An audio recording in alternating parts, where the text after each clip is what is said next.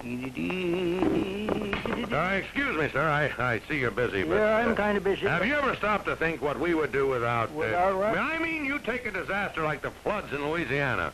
Whose job was it to go right in there with medical supplies, clothing, nurses? Well, And who were the people who pitched right in and did the work? Right. And listen, sir, who is responsible by charter of Congress for helping the welfare and morale of our servicemen and their families? Anywhere a soldier goes, who is there to help him? Why, these same ones? And wait a minute.